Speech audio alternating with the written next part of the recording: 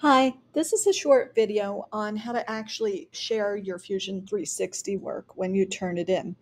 So you have your work done. You're going to go over here to the Fusion 360 waffle. Okay? And you should hit save and make sure it is saved once. Once it's saved, it'll show up here in the Fusion 360 waffle. You are going to right click and then click on Share Public Link and make sure that this top toggle is toggled. When it's toggled, you will see the URL address.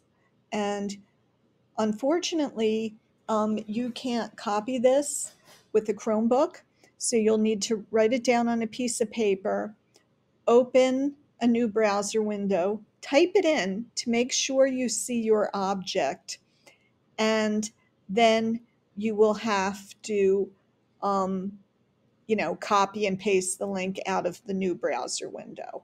Okay, so once again, I hit the waffle, right clicked on my object, toggled it to get the URL address, and then I copied it. Okay, thank you.